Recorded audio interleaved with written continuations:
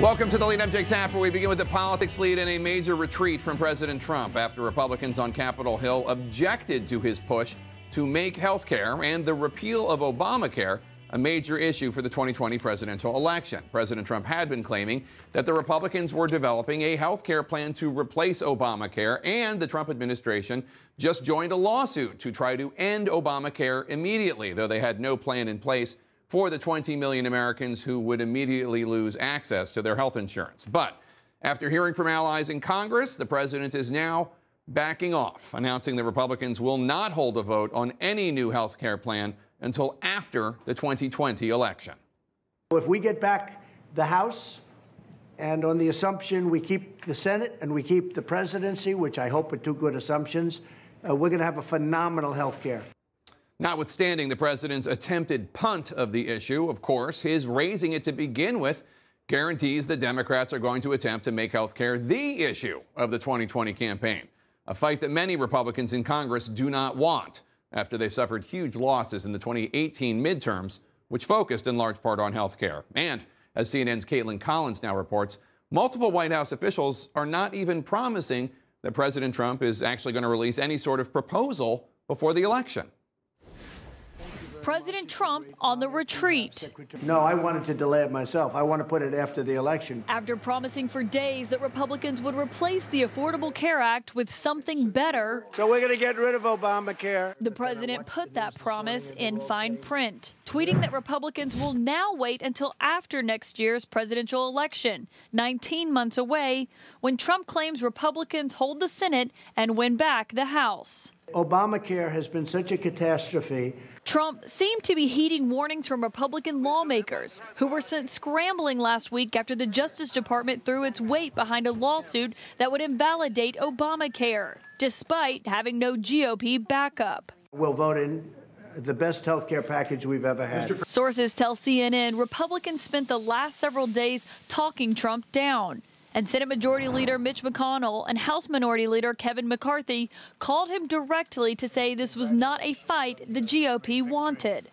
A source adding McConnell advised Trump to focus on attacking Democrats for their Medicare for All idea and wait for the election before attempting any legislative efforts, a strategy laid bare on the president's Twitter feed. White House aides attempted to explain the president's deferral today. Was there actually a plan, or was the president We've been working on a plan. But does he have a plan to replace it? We have to have better coverage. He is working on those pieces with members of Congress. They want to have something in place. But again, he was talking about a vote on it, and that most likely would not come until after. Trump's latest move guarantees that health care will dominate the upcoming presidential election.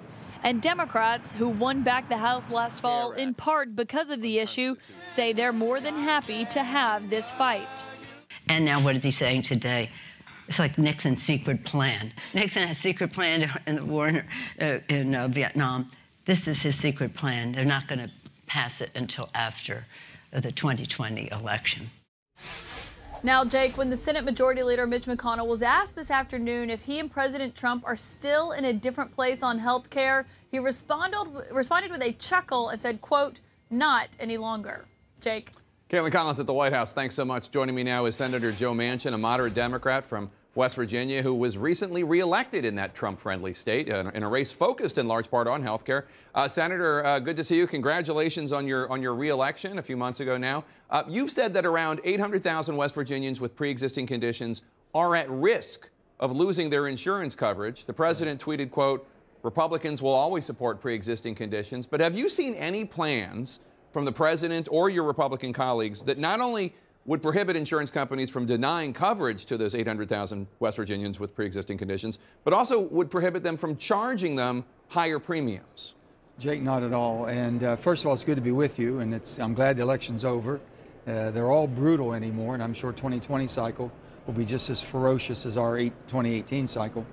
Speaking about health care, yes, my race was predominantly about pre-existing conditions, taking health care away from people, or making it so unaffordable that they could not make a decision to buy it. In West Virginia, you'd have people say, you know, I don't want to be a burden to my family. They used to say that, Jacob, when they say, I don't want to be a burden to my family, I know they can't afford, if I get sick again because I can't afford to buy the insurance, or they will not insure me, then I'll let my hands and my life is in the hands of the good Lord, and whatever will be, will be. What they're saying is that the family can't afford to be put in bankruptcy. We're not going back to that, and I think the president knows that people don't want to go back. My Republican friends and colleagues can't come up with a plan better than what we have. Why can't they just work with us and let's fix it? And the only thing I've said about health care, I said, Mr. President, why don't you be Mr. Repair Care? We'll call it Trump Repair Care. But the bottom line, Jake, we have 2 bills been sitting on Mitch's desk for over a year and a half. When John McCain voted it down not to repeal it, he knew that we could fix it if we worked together. And that's what John wanted done. Lamar Alexander and Patty Murray started meetings immediately the next day. Every morning at 8 o'clock we would meet. We brought people all over the country in, looked at every type of health care plan. We came up with a fix. We looked at the reinsurance. We looked at basically holding people accountable and responsible for the newfound wealth. We can fix what we have if we'll just work together, but it just doesn't, just throwing it out and trying to start over, it's going to be absolutely horrific. And especially, when Democrats control the House also. The president and Republicans don't seem to have any plan right now, at least ready in the hopper. What happens if the Supreme Court strikes down Obamacare? What happens to those 800,000 West Virginians with pre-existing conditions? Well, they're like the hundreds and thousands and millions of people around the country that have pre-existing conditions become basically at the mercy of the insurance companies where we were before. And we thought that was inhumane. I think most of America thinks it's inhumane. Most Democrats and Republicans think it's inhumane to throw it back to say, okay, I'm sorry, this is your cap and your limit. You get any sicker than this, if it costs more than this, we cut you off. I'm sorry, you've had a pre-existing condition. I'll cover you for everything except the pre-existing condition. I'll cover that. It's going to be a much higher price. That's where we came from, Jake. And I don't know why we just can't sit down. If we had the backing of the president and Lamar Alexander and some of our Republican friends sit down with some Democrats that are pragmatic about fixing this, and we could do it. But now if the president is sincere about not getting rid of it now, not trying to repeal it now, then please, Mr. President, have your Department of Justice support the law, the Affordable Care Act law, that basically 20 million people getting insurance. So while the president is trying to get rid of Obamacare through his Justice Department and other means, many of the 2020 Democratic presidential candidates are embracing Medicare for all. Senate Majority Leader Mitch McConnell told the president that he thinks Medicare for all is a, quote, ripe target, and that should be the focus for Republicans. Does that worry you? Well, here's the thing. I'm hearing people talking about Medicare for all or all type of a single payer system.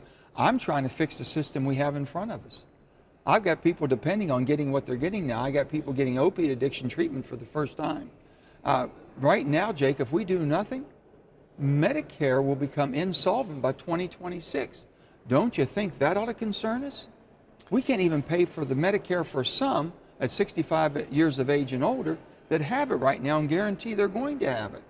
I look at what's in front of me. Can I fix it? Yes, I can. I need to work together with my friends on both sides of the aisle. I don't know why we can't put America first. Healthcare is extremely the most important thing all of us have. Jake, we gave 20 million people health care coverage. Right, wrong, or indifferent. These people never had anything before. I was a governor. You know what they were using before? Emergency room. Highest cost of delivery. No preventive care. No way to maintain yourself. No way to monitor what was happening and fix it. So basically, they want to go back to that? That didn't work. And now you're saying with the 20 million people, we gave you the greatest wealth card you could ever have, which is a health card. Jake, we never gave them one sentence of instructions. You can buy a box of Cracker Jacks, get the prize inside. It'll tell you how to use it. We gave you health care, never told you how to use it. And there's so much savings to be had. There's so much more as far as increasing the quality of health to all individuals, starting with children all the way up. We should be working on that, and we're not.